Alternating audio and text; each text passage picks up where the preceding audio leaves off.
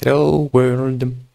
So welcome back or welcome. We are now on the devlog session number 8, and today I want to work on this point, the implementation of some kind of mechanism to be able to pass data between threads in luaQT. I have already implemented this part offline. So we now have this Lua thread, which can be used to start a thread. In theory, I have not really tested this yet, so we'll check that later. So you can start, stop, check if you should really stop processing, if it's running, and you can get an ID, which is always increasing number, which is probably nice to have. Internally, this is going to mostly perform this operation. You get a state, you just set in the state what is the current thread that you're using, and then you start running the function to be implemented, in fact. And in fact, you don't really need to push the thread here, because you already have the ID, and in the Lua manager we have this this is actually the entry point you would use to start a thread. The start a thread would be done here. This would check in a list of existing thread if any of them is, well, it'll stop, not doing anything, and if it is the case, then it will just use that again. It's not making a big deal because it's actually restarting a thread. Internally, when you do start, where was that? Yeah, when you do start, you just create a new thread, so that's not really like reusing it. But still, when you do the run, you already have this ID on the state itself, so you don't need to push that again. All you need to do then is probably just to run the script function. And that script should be responsible for checking if this thread was request to stop, or if you should stop anyway, or whatever. Which means that basically all we really need to do here is maybe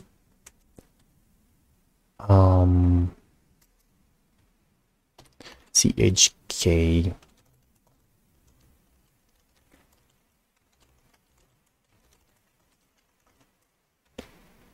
just check that the state is valid, and then we can just request the execution of the script. Oops. Oh, that will be the script that we provided as content, and chunk name should be, that's an interesting one. Let's say chunk name, and we're going to provide that as a string.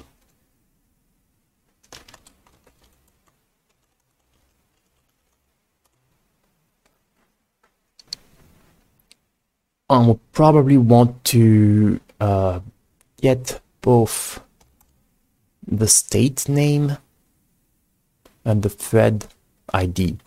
So let's say thread.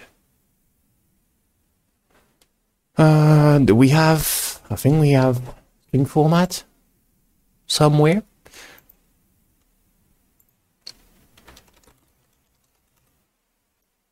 Or format string.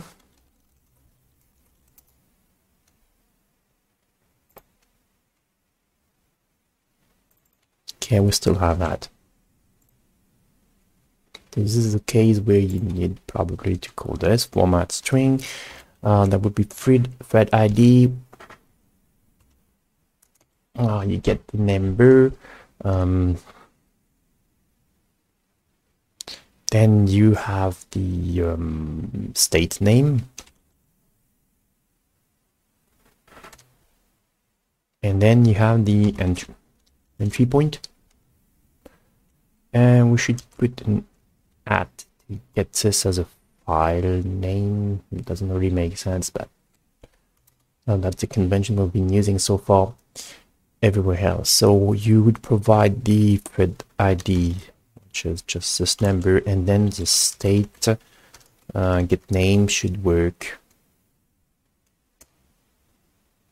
What is get name returning?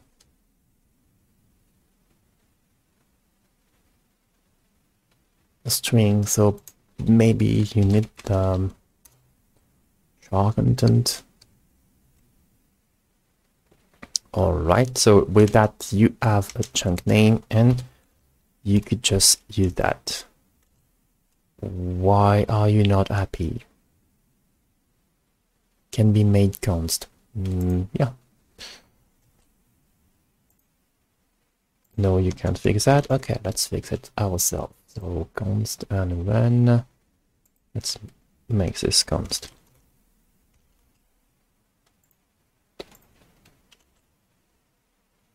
So now you're happy.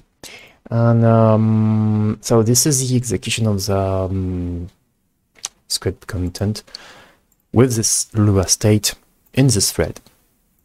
I should still build.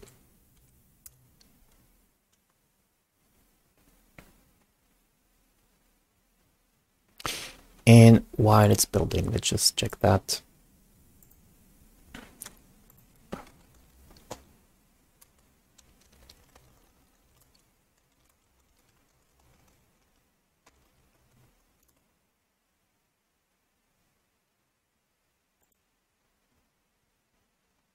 I should not push things like that before it's building correctly, but yeah. What should I do next? Yeah, concerning this message passing thing, actually I already have some kind of reference for that. I think, is it here or maybe it's not here? I think I have that for my crypto view project directly in Python.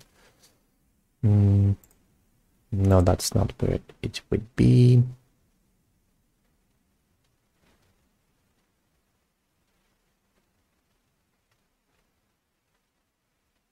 I guess no, it's where it should be. Crypto view, yeah, that's it. No, maybe not in there. Maybe it's in GUI. Yeah, Q task manager, that's it. So, what is this thing doing?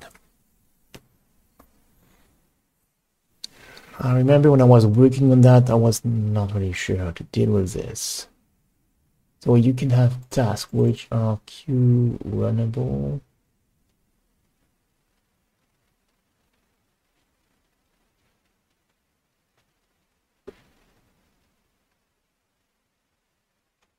And then this queue task manager. The nice thing with this queue task manager was you could add a task with a function and that could run this task and just notify you when it's done.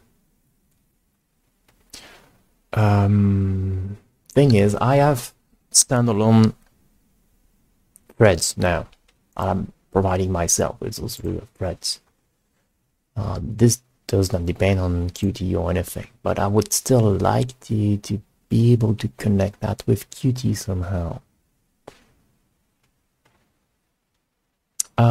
Okay, so give me a moment. I try to think about it, sis, and figure out what I can do next. Okay, so I've actually been looking for alternate options, and I think now I'm starting to have an idea. First thing we would need is some kind of worker object. I mean, Qt worker object that would be used on the Lua thread itself. So let's see. That would be added directly into bindings, I believe. So we go into sources, Lua bindings for Qt.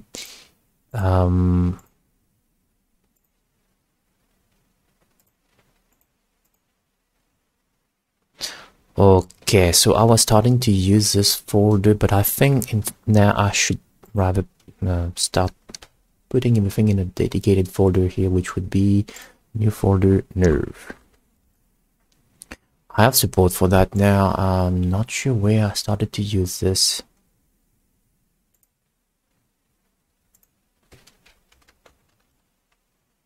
I'm not going to find it this way, but I'm pretty sure that, yeah, we can do it this way. So it means that, for instance, this Q Lua connector, this is binded already, right? Or maybe not. It's not.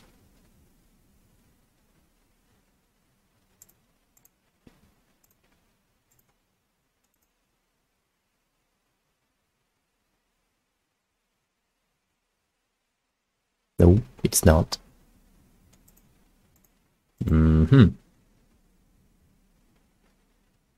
But anyway, we should be able to take this and move it into Nerve. And same thing here, we should have the sources here. We take this and we move it here.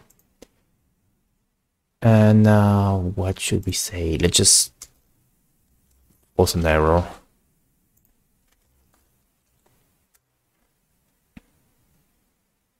Yeah. No. Yeah. Oh, not found with angle. Use quote. Why would you not find that with angle? Yeah, I know. That's because I'm specifying myself, yeah, the include folder. So we need to also mention that nerve is an include folder here. Now, next we need to generate the bindings.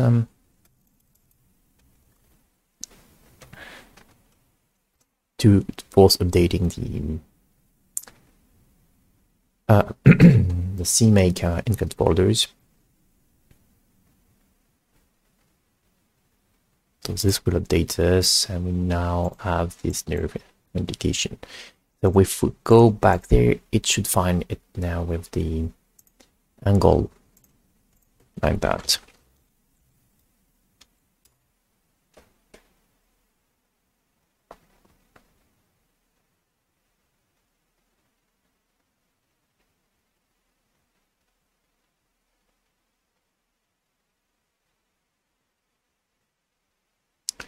Yeah, I've seen that. So nerve Q Lua connector is binded. So now we need something similar. That would be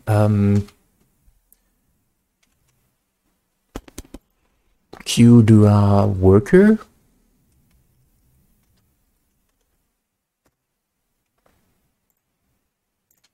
And Q Lua worker CPP. So this one is going to be a simple object as before.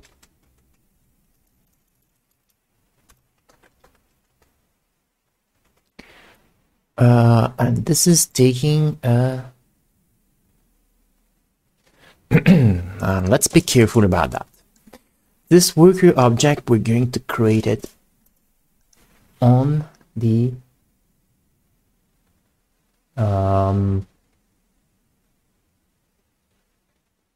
main thread. Yeah, we need to have it available on the main thread because we want to be able to connect the signals that would be executed from this to slots that are on the main thread.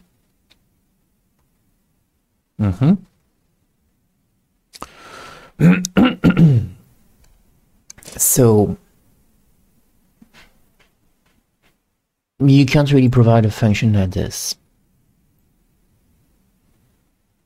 What you can provide instead is a script function that you, oh, not even, wait a second, because then you could invoke a method on that object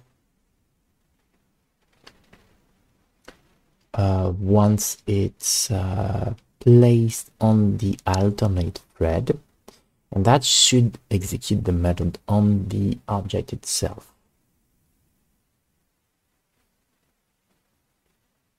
So I don't think you need to provide anything here yet. What about slot and signals? So we have this. I don't quite remember all this. That's the Verdigris library, which allow you to build signals and slots for Qt without actually using the mock. So I don't want to go with that. A signal, okay, you would do something like that. If that's really needed.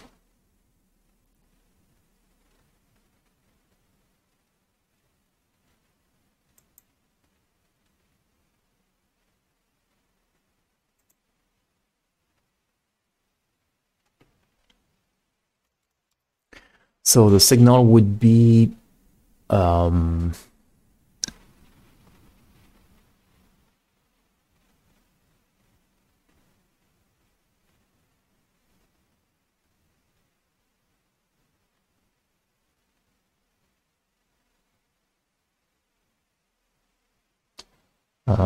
what would be the signal? Send message.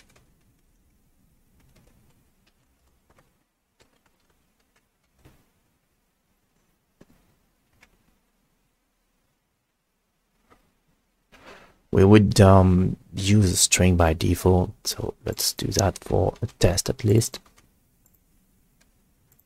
And that would be message.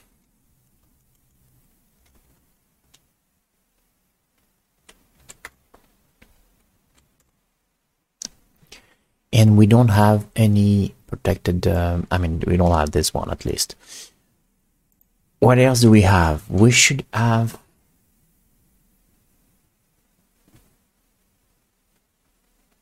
invoke method.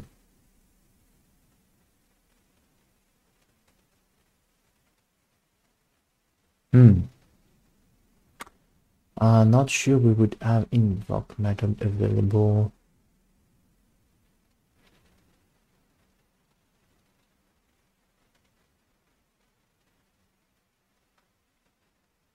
Let me just check.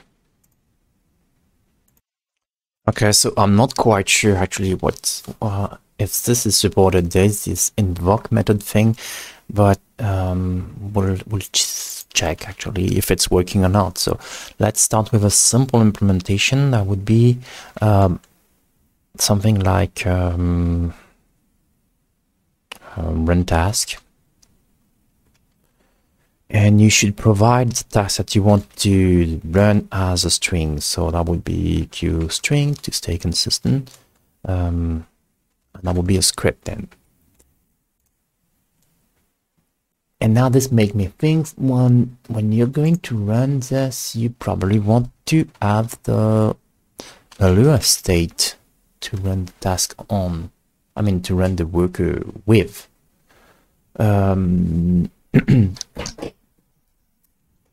So you should provide a state here, and it means you should also include that.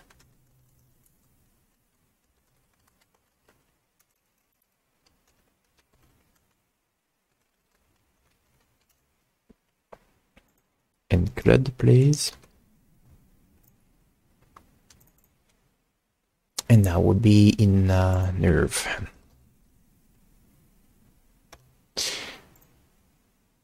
If you have this, do you want to...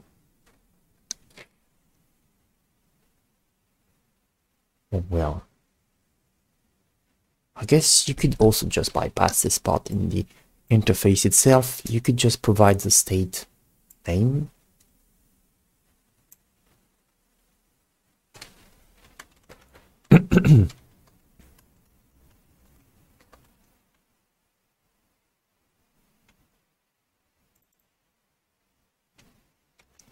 Sounds acceptable since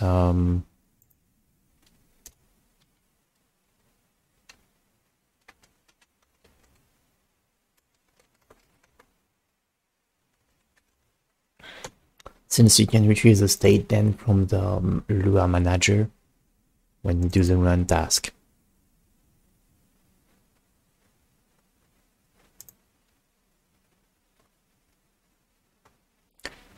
All right, so Thing is, I would like to be able to call this function from the main thread to execute it on the, well, secondary thread. And I think that to do that, I need this invoke method support, and I don't know how you could have this available if you don't use this mechanism at all. So probably I need to set this as a signal.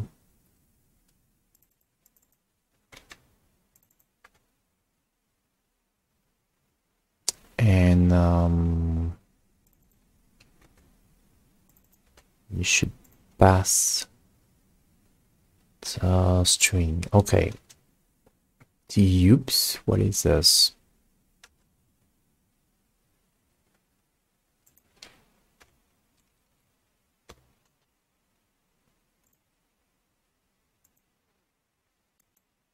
Slot handle, we don't really have a need for this part yet.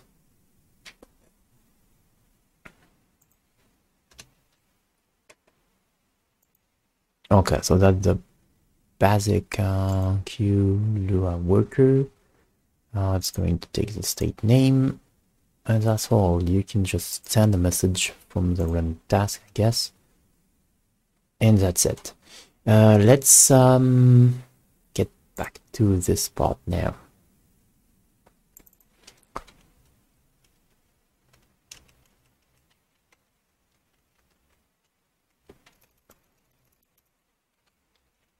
So this is where you do the implementation.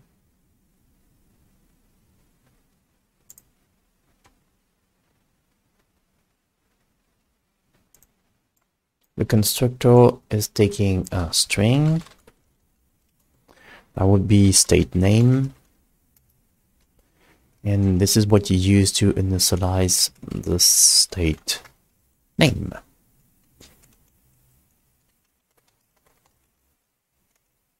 And then you have the two functions that needs to be implemented.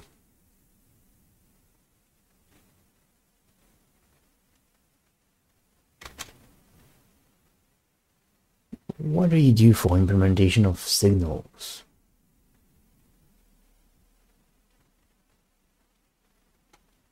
Oh, there's this emit thing? No, that's not in the signal itself. I have no idea actually.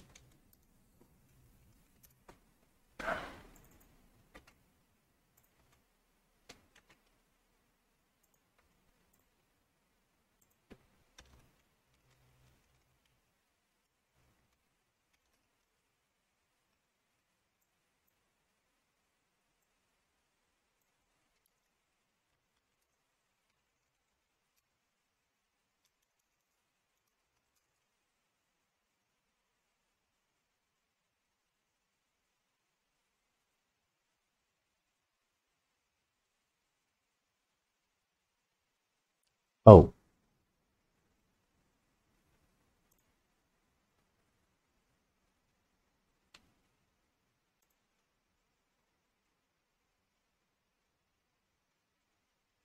That's already an implementation. Oh, come on. Which means that if you go back there,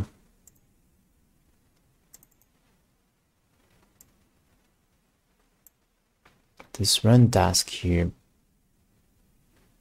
you can't make it a signal. Come on, let me see. Okay, I think I found something that is worth trying now. In fact, we have that also on the page where you have 0 degree define. That's, where is it? Invocable. Normally this is how you would do it, invocable. And now we just need to add this function.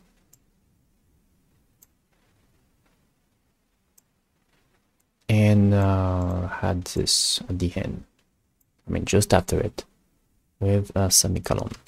So let's try to do it this way. So we go back in the Lua worker here, the run task. This is rather a W invocable called run task, and we don't care about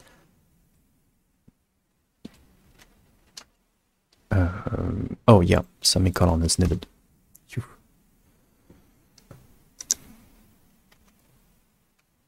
All right, which means I can still, so for send message I can't really provide the implementation, but that makes sense. I don't want to yet. For the run task here I can provide something. And what should I provide?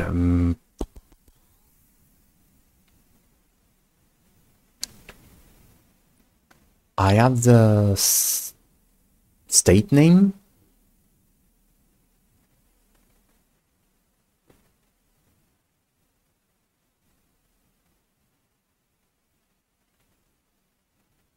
So with the state name, what should I do? I could go and execute something, but before we try that, it's maybe a better idea to just bypass this and try to emit the event directly. But I will need to know on which thread I am.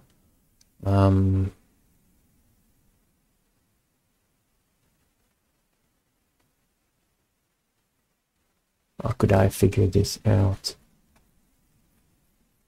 Can I get an ID from a queue thread?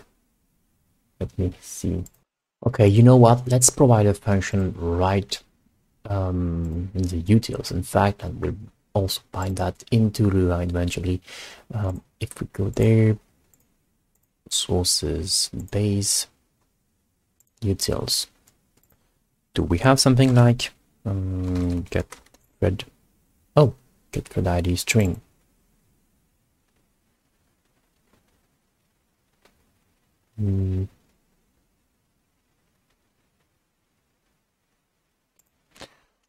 I rather add something different in mind, like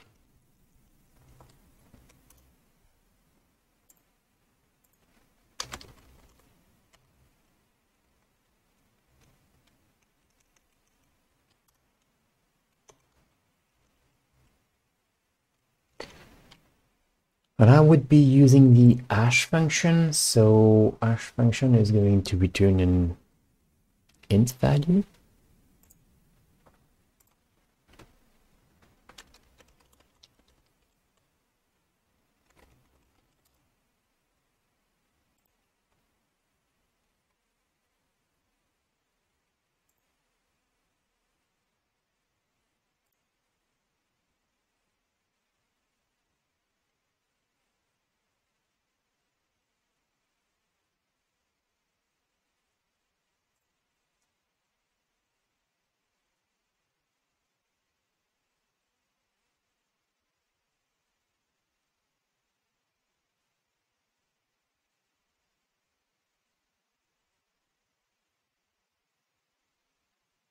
With the hash.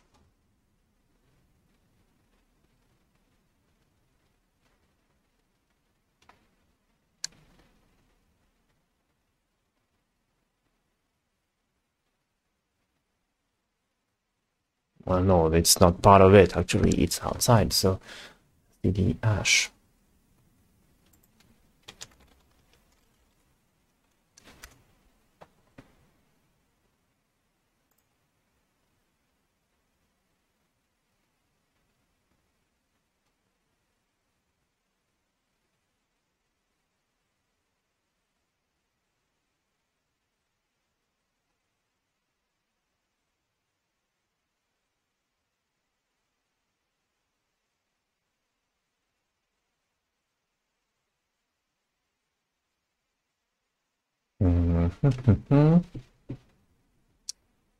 Yes, that's, yeah, never mind. We'll see. Let's consider it just a simple integer. Get current, so that would be returning an integer.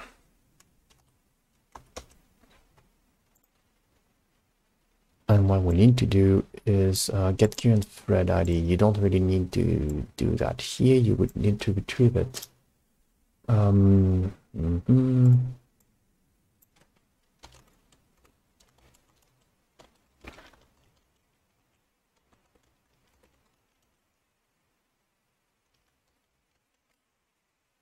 So you would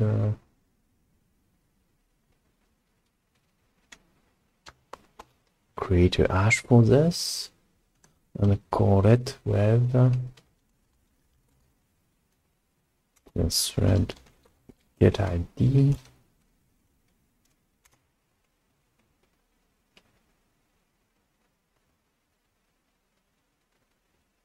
And sign it long to sign it type end. Okay, so that would be what I was looking for, and sign it long. So that's either U64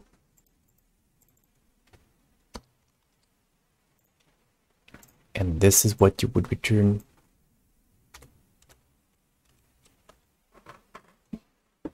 Come on.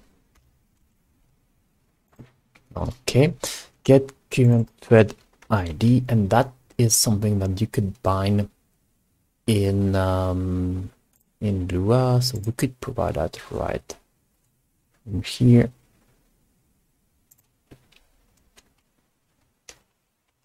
So that will be in the nerve package. They should work.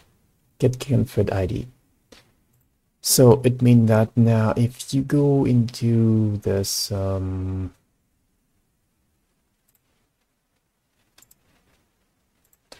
worker, but no, I'm on the CPP file. In there, you could get the ID. So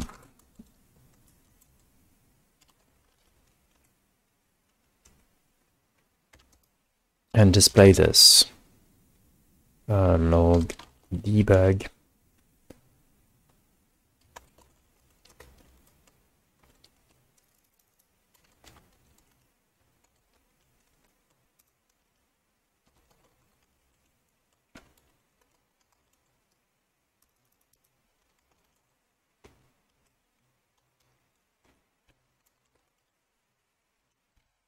All right, and then you would need to emit your event. How do you emit an event then with this verdigris layer? Let's see. No idea.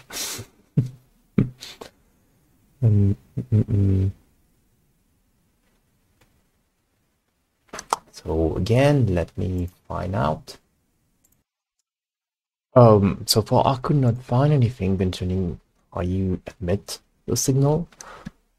So I think you actually just can call this signal and that's all. Emit should do just nothing. It's defined to be nothing anyway.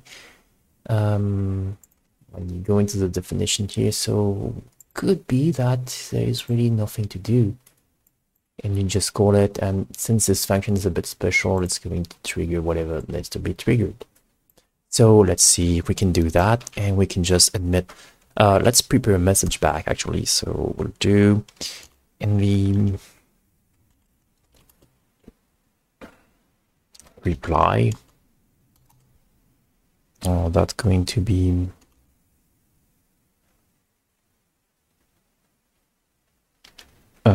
format string.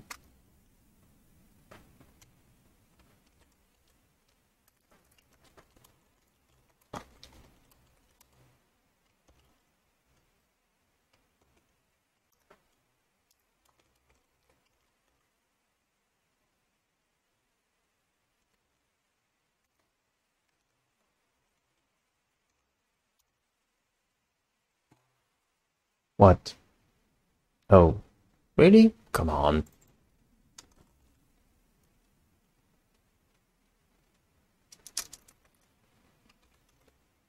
Do std string. Okay, let's do that. And no, yeah, probably I need to compare this again. right, and then you need to emit your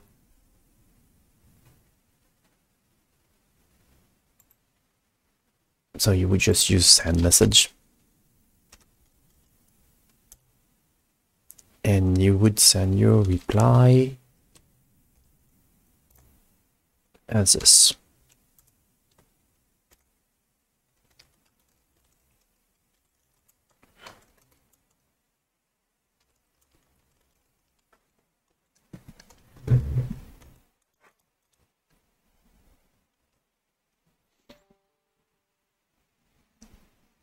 Okay, let me think second. So first thing we should do now is try to compile that.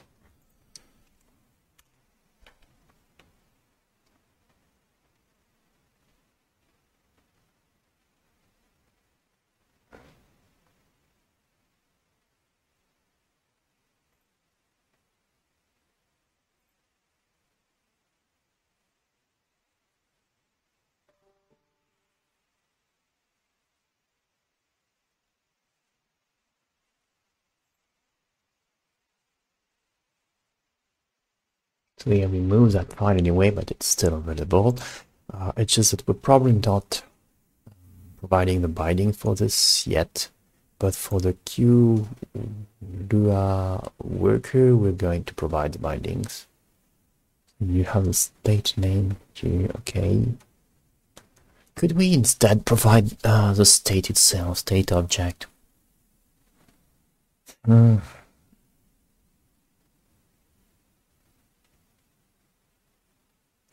Not sure that's a very good idea.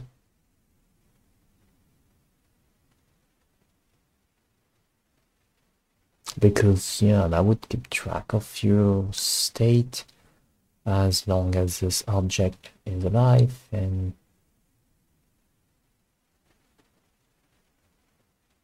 that normally makes sense, but yeah, I prefer not to do it for now. Anyway, compilation seems to be going fine, so we'll make a commit with that, and then we have to generate the bindings for this object so that we can create that directly in Lua. So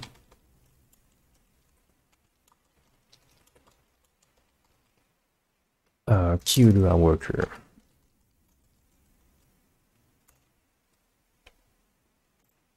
All right. Now let's add the bindings.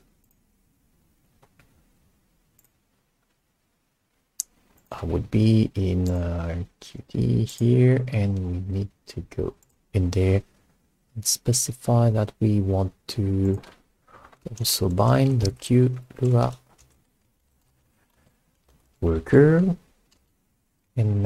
in the inputs we should indicate that we should include here your Q Lua worker input file. So what do you think about that?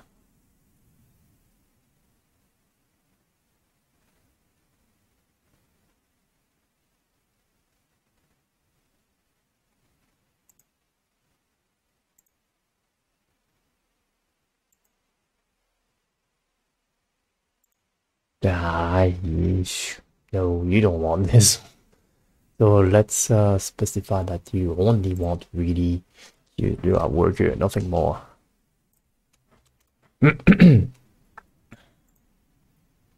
But this one, yeah, that's pretty good. What do we have?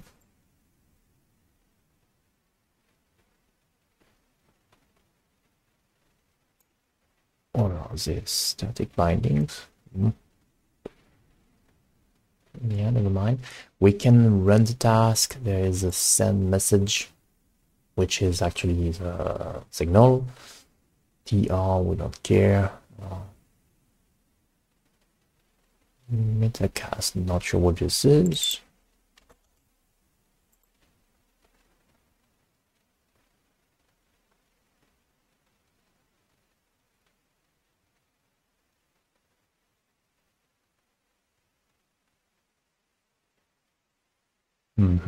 Okay. Not sure what to do with it, but never mind.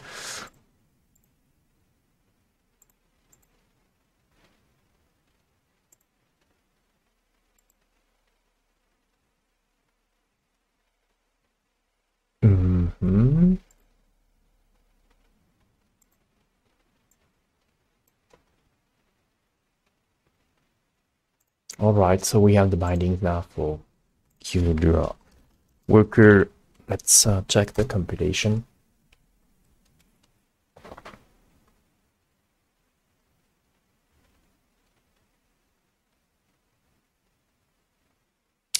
And another thing we need also is definitely this Q thread.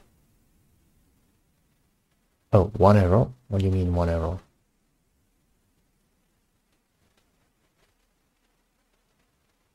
Redefinition? Of course.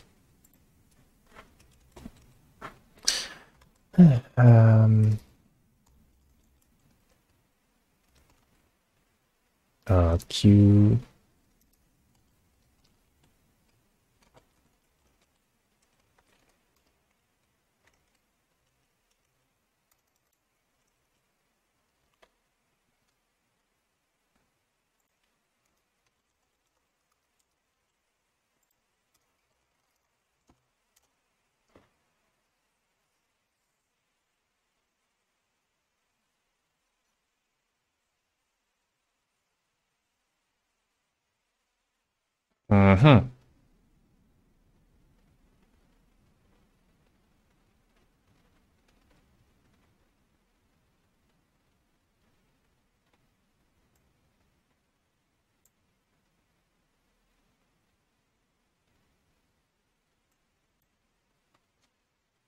No member name this.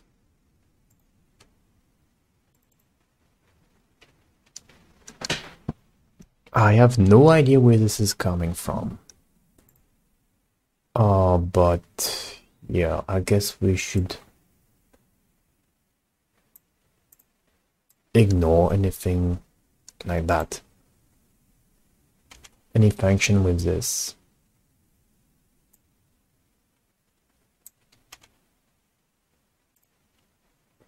So ignore the function.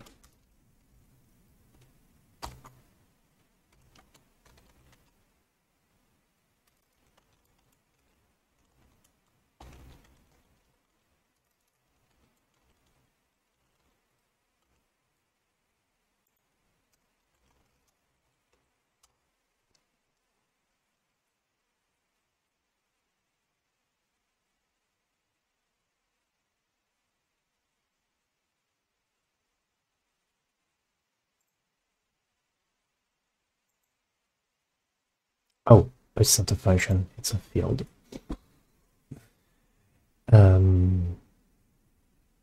Interesting.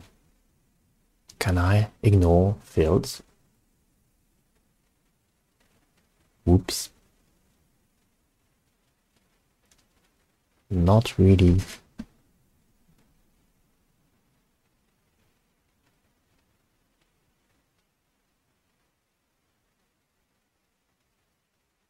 I should probably introduce a generic mechanism for that, but for now, let's just do it here then.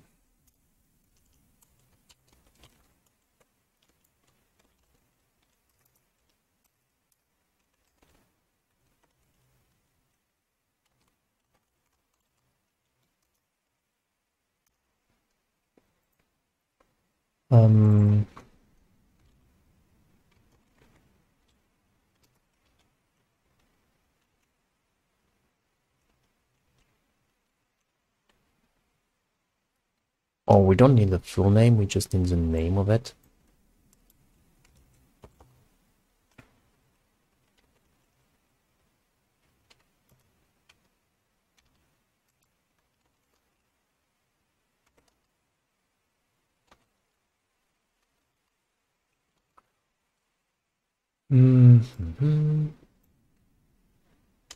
So that actually you should not put that here, it's not really a function.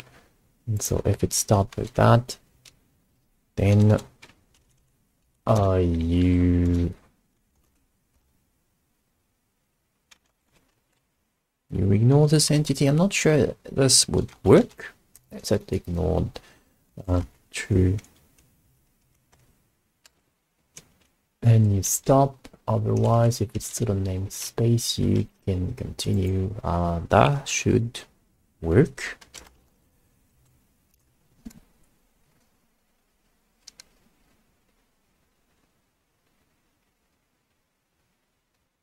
Sure, come on. A nil value. Really?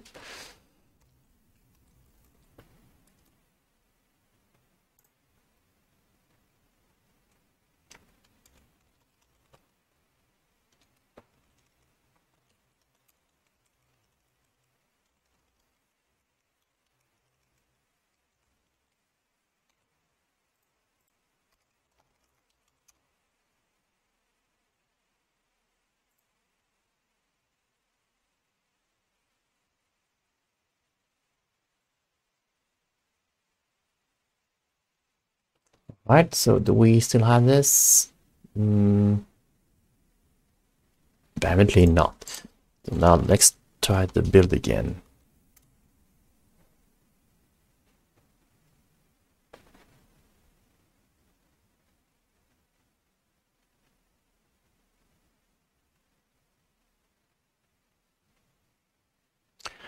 One day I should find a way to get rid of those deprecation warnings. Is top level, where is this? Actually, let's have a look. Q widget is top level is deprecated. Use is window. Okay. Is top level is deprecated, but I guess we also have is window. Yes. So we can ignore this top level from Q widget. And that would be in there. So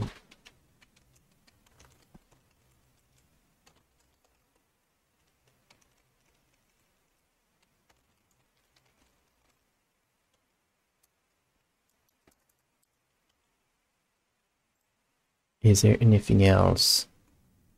Yeah, probably, but that's the only one I'm seeing currently.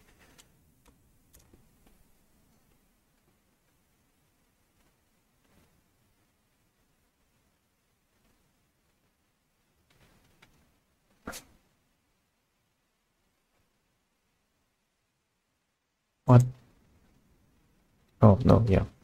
Or did I change? Yeah, this one was changed. Ignored, yes.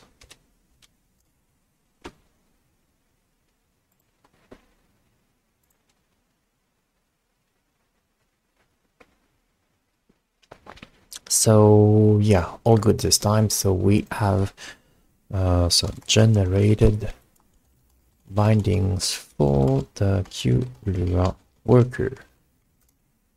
All right, and as I said, the next thing we need is this Q thread.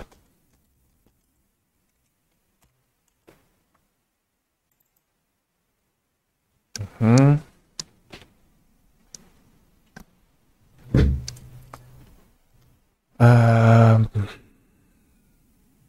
do we get this from?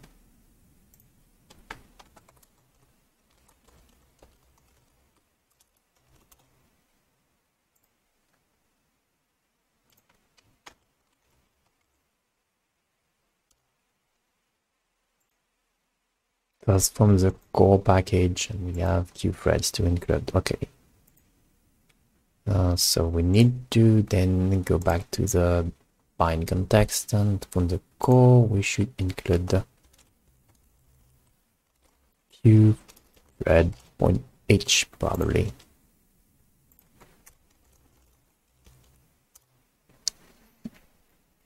No.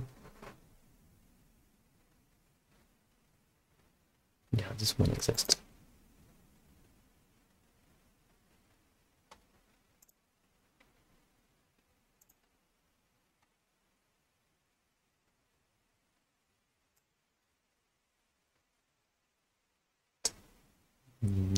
Yes. Simple hash, blah blah blah. Okay, that's interesting. Not sure why this changed. We have a couple of new functions in Q object here. which are what?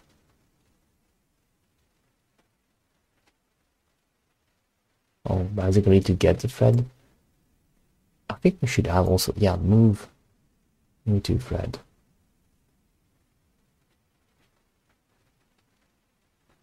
Yes, that's good. So we have this base function.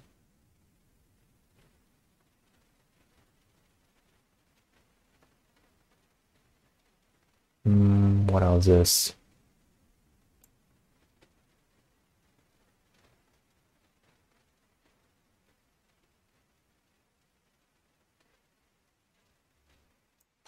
All right. Data and private doesn't really matter. And okay, let's see if the compilation is working still fine.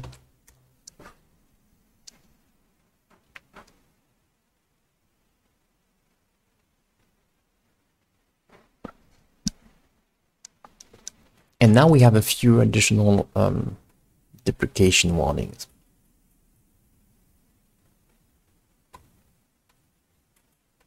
So let's do some cleanup. Legacy weight from font qFont info. Let's take this one.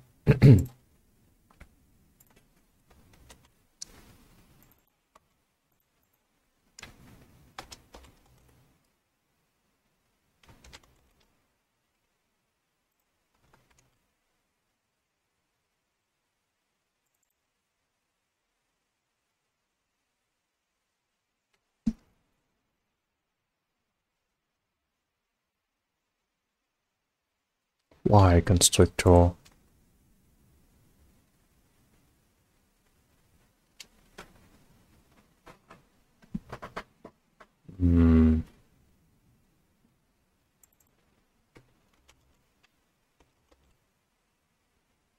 Nope, we don't seem to have qFont metrics. Is that because I'm ignoring this? I'm not sure.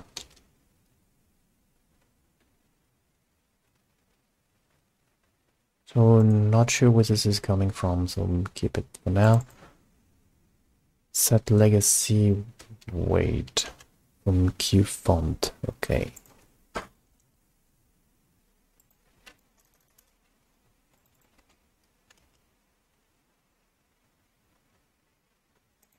Font change from the GUI application. Use handle queue event application font change. Okay. Not sure I want to get rid of this one.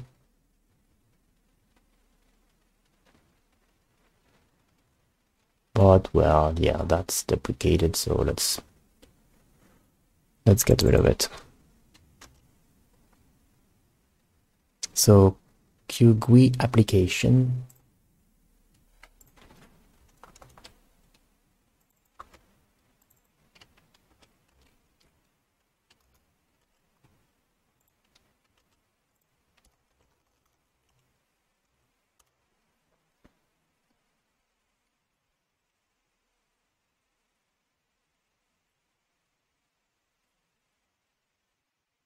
So yeah, this recording is becoming a bit long, so let me just finish that cleanup and we'll resume afterwards. Okay, so I'm done with generating the binding, so now we can get back into this crypto view program, and we are starting to build what we need to set up this worker thread. So first we need a thread, of course, and then we need to create the Lua worker, and this Lua worker should take the name of the state where all the action should be executed, or the task should be executed. And yeah, I feel a bit unsure about passing the name instead of the Lua state object itself. So let me just reconsider this point. Okay, so I think I should really make this a little bit different. The thing is, when you have a Lua thread, no, that's not where you have it. It's when you have a Lua worker, you're going to call this run task. It's an invocable. So you need to pass the arguments. Yeah, it would be tricky actually to provide the state at this level.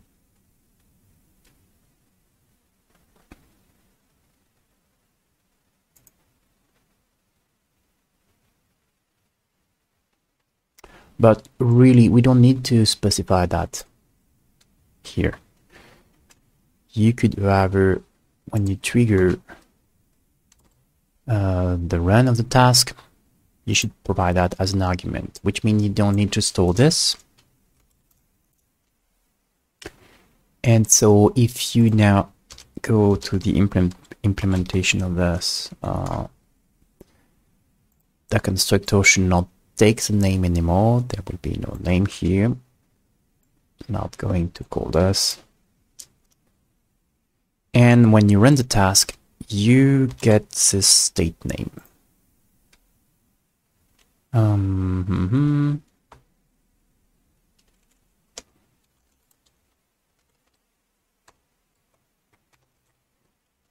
We could display this name here.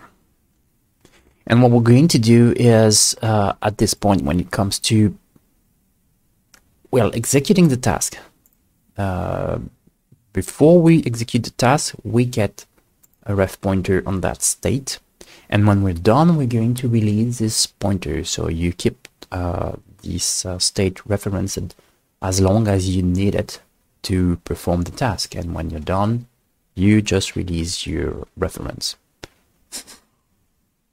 So I think this kind of make a bit more sense. So I have updated the bindings, so I need to regenerate them.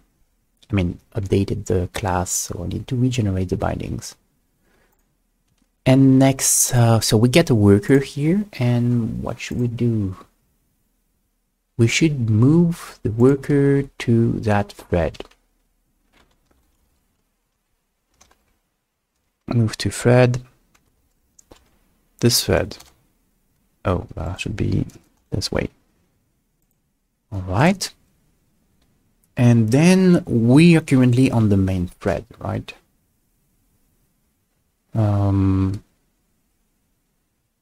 So we should be able to trigger. I mean, we can start that additional thread. Start. Argument 0, priority. Yep. I guess we don't really need that. And from there, that's where we should check if we can do the invocation of the method. So tq meta object invoke. Oh, where is my invoke method?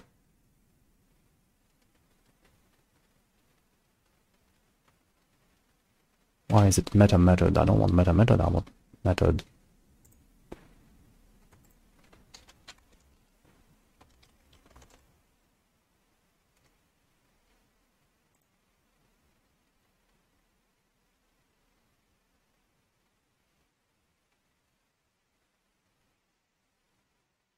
Public static is here, invoke method, so you should really have that. Why don't you have this?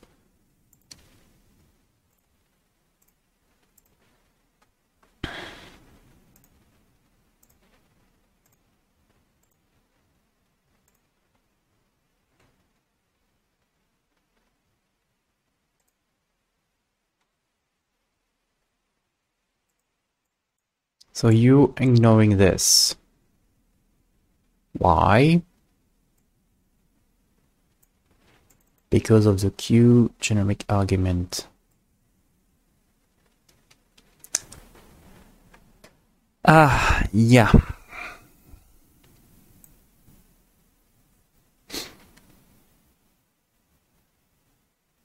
I guess that kind of makes sense. It'd be a bit tricky to handle generic argument.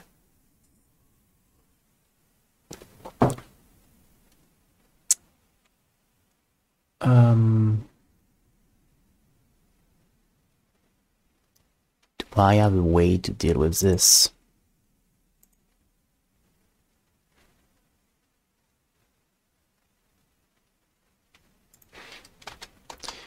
Okay, so another issue in the process, so let me just try to deal with that.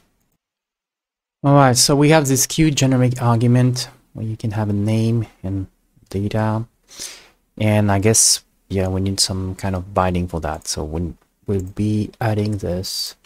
So let's wait, we can't do that yet. Let's get back to the bindings for Qt.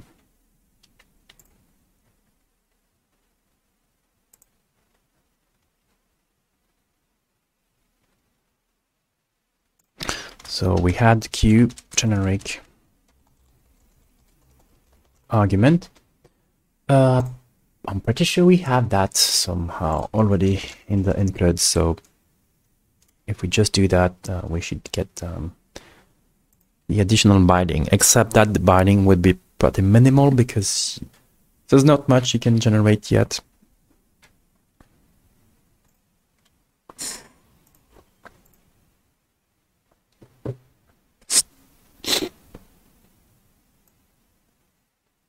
So yes, in theory, you should be able to call this invoke method now.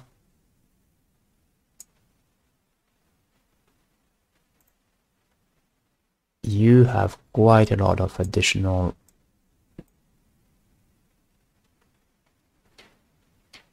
elements. But now I think we need a special ending for this generic argument.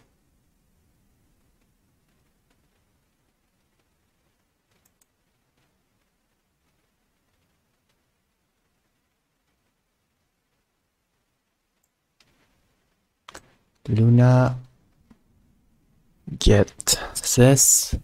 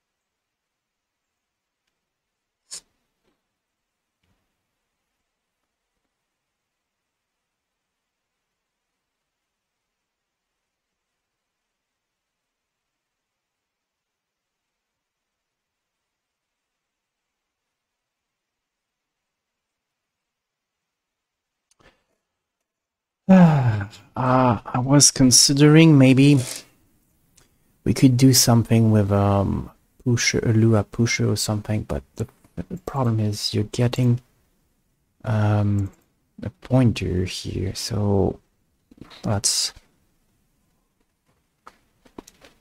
not good. So you really need to update the lua converter, I think.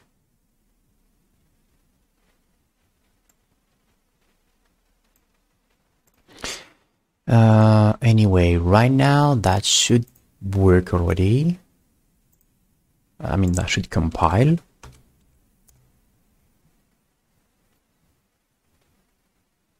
It's just that we don't really have a mechanism to create a Q generic argument. Because if we go there, the constructor should be pretty...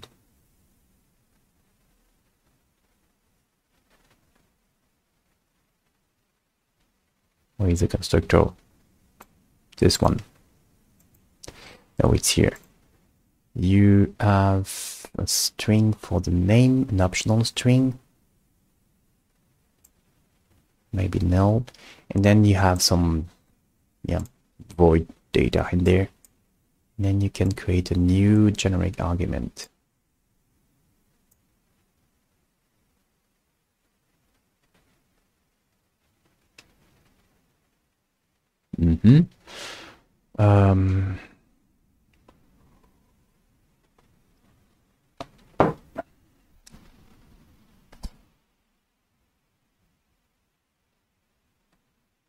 I'm wondering, how you build a generic argument for, I don't know, a string or something?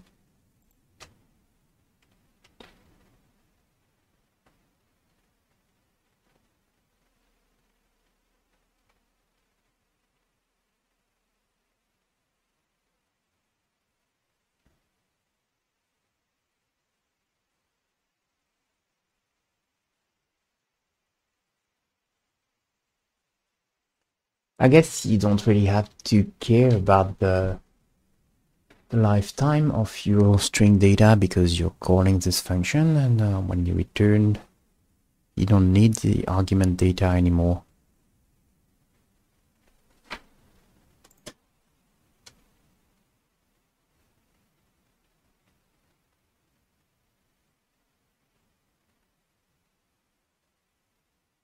Okay, binding was okay, so we are introducing support for generic argument.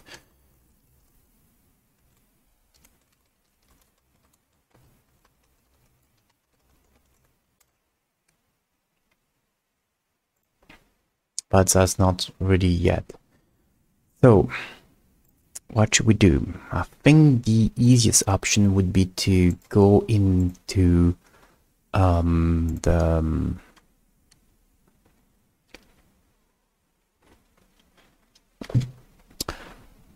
the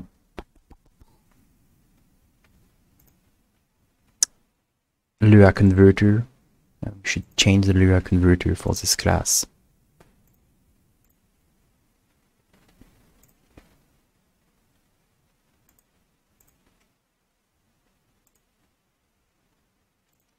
So we were adding this converter for Q.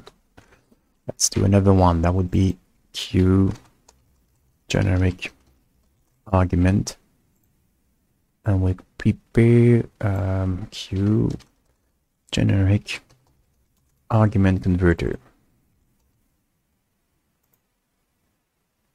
All right, let's have a look at this one. What? No, I mean this one.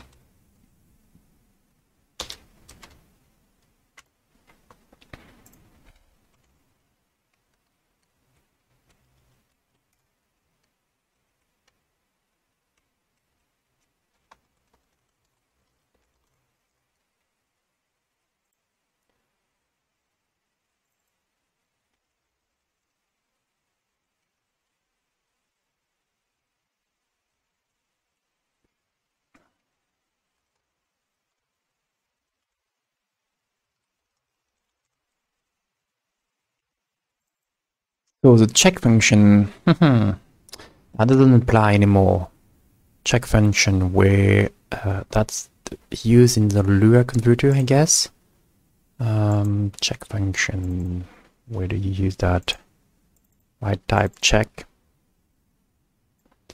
You don't want to write arg check.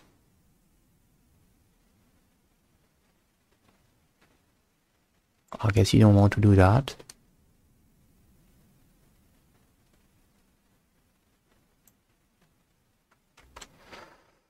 Not this way, at least.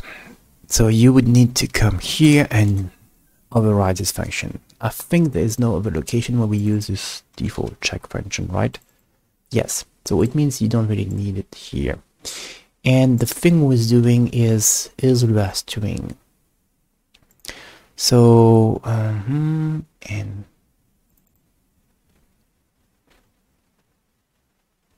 if we have default, we have this condition, and we do a check if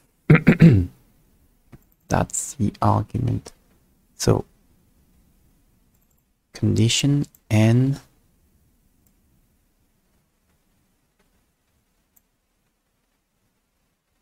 Okay, I guess we can accept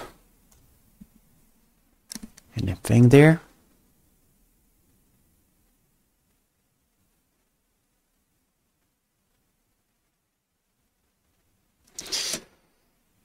So we would accept, for instance, lua is string.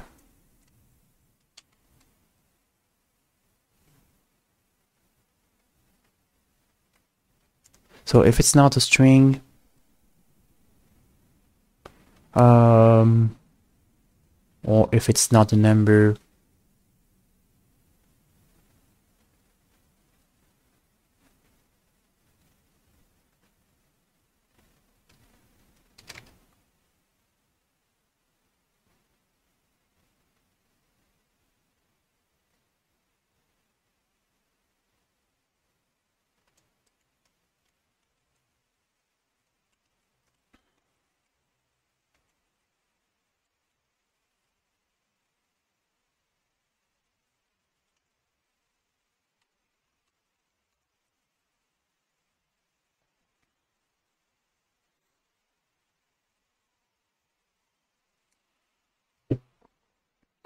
or actually, we should also accept, Boolean also, and it's not a Boolean.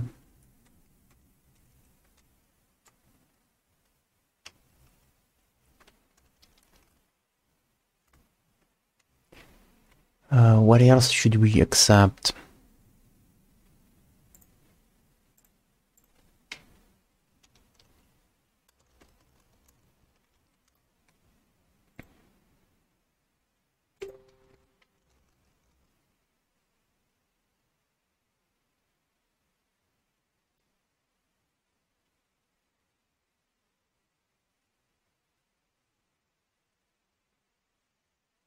Is user data. Actually, I really want to, his user data or is light user data.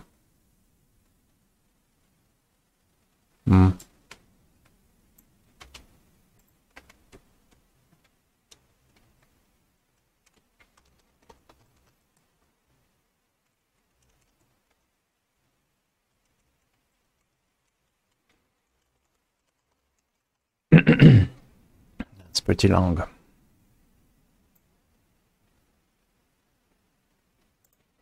So this would be the case where we have pointers. Is nil then you could still accept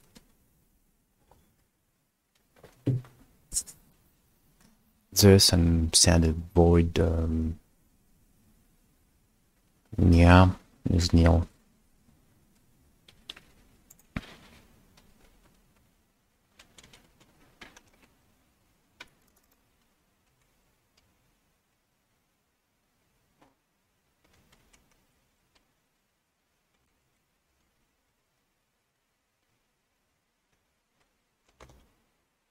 Now this is really long.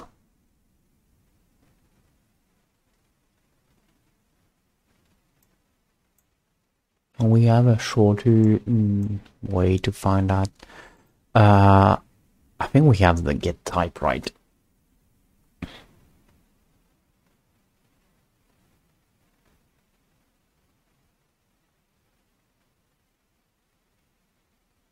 Or lua type, I don't know.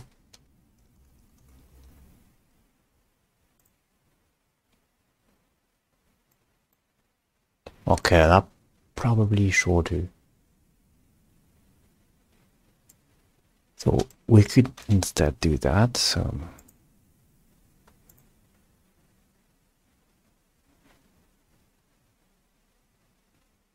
because what should we not accept?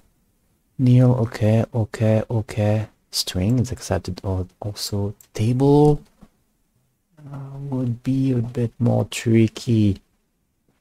But in theory, we could accept that. Find a way to convert the table.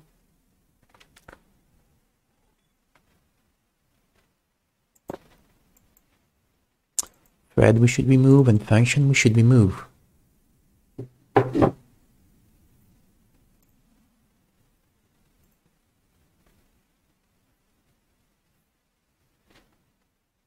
So we could do something like buff subline int, and that would be arg.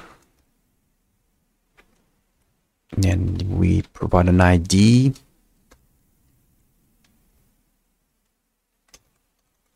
Type, and that should be lua type of what we have at this position.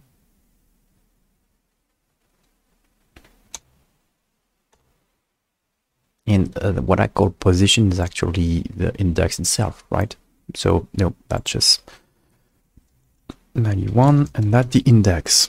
So you just write that, and then you write your if statement.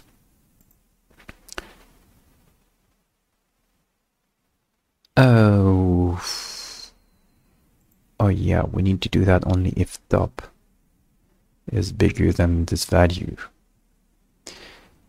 Yes. So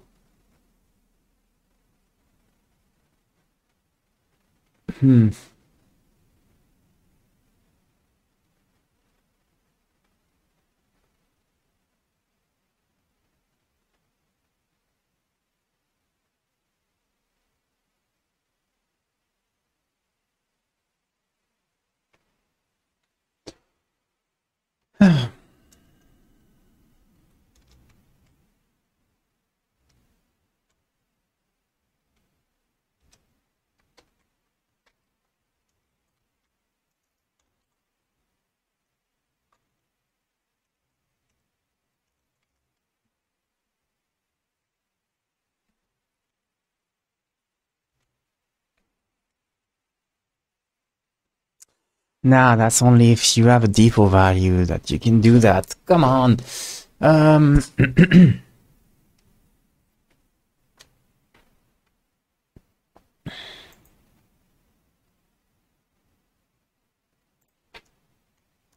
So let's handle the two cases separately then.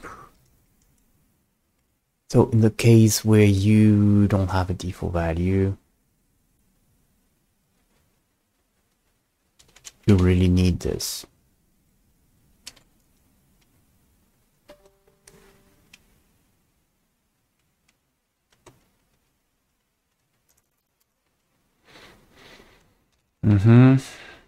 So that's what you would do here.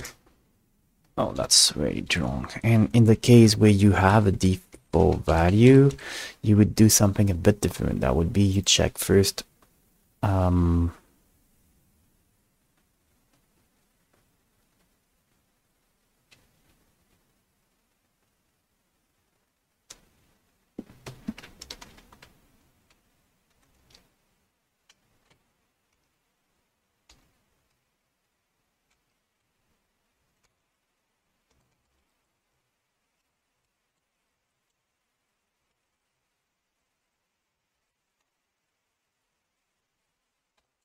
otherwise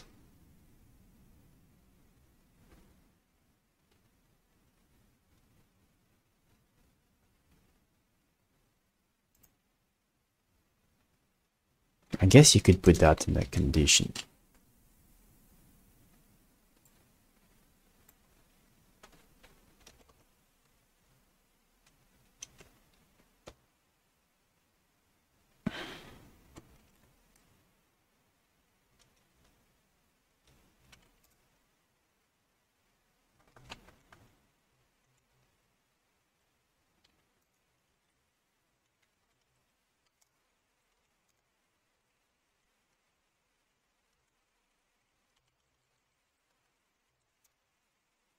And you will probably not need this. And you would do, what kind of check would you do? You would do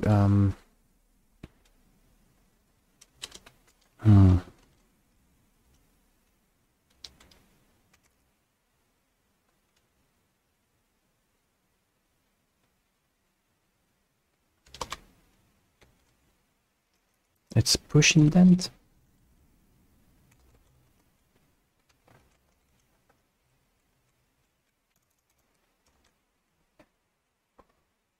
Okay, and you would not need to check this, but you would directly check the type.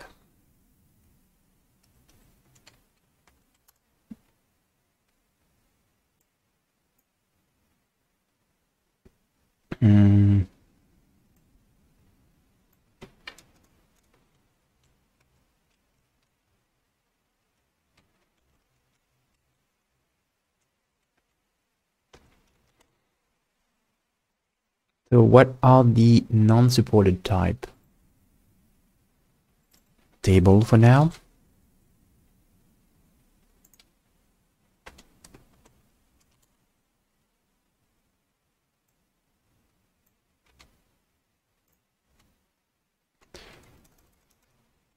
Function.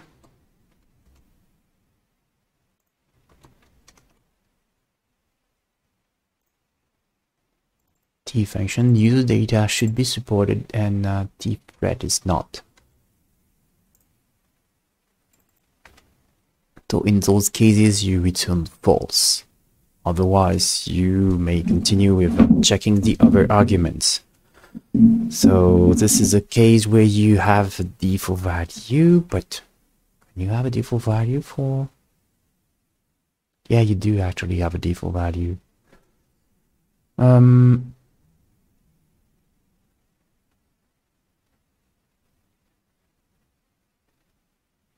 Okay, and in case you don't have a default value, you're just going to take your type and do this check without the condition.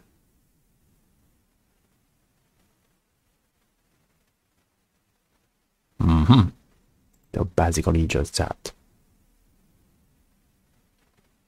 So basically all you need is this.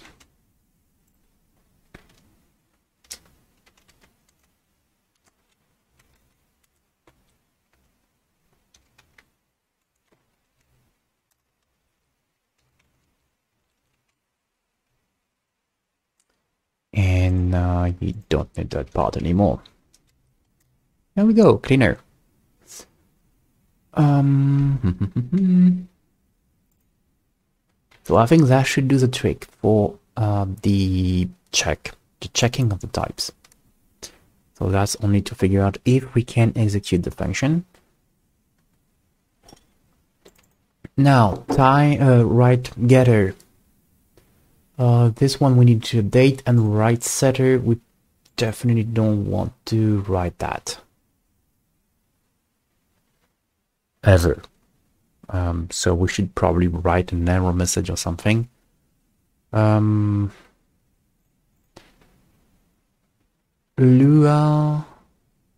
type name, that should be just any, I guess. And you return your class. Okay. Can I output an error here? Do I have an example of that? Lua L error.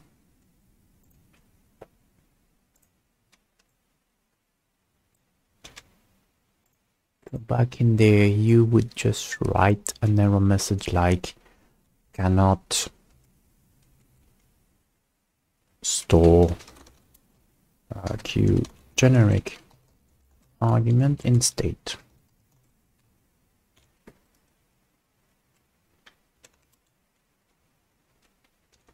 And we don't need to bother with that. Okay, and next we have this getter, which is where the actual magic will occur. Def val. If we have a default value, yeah, we probably want to separate the two cases again. So there's no such thing as a string length or anything. Not as field default value get default.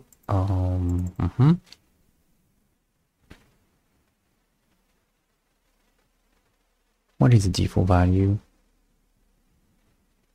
Default value is definitely going to be an empty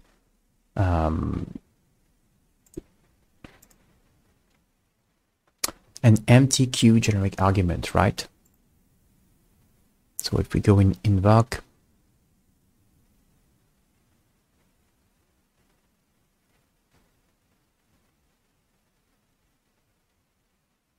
it's interesting.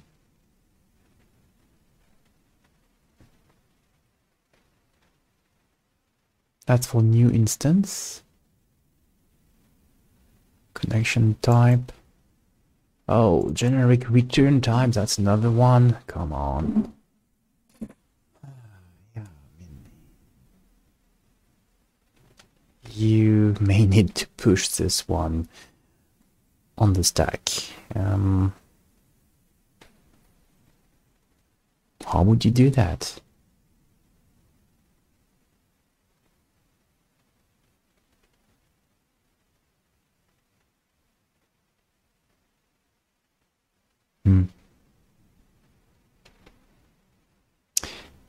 We'll see that later. Anyway, that's making a too long recording now. So let's stop and we'll continue with another session then.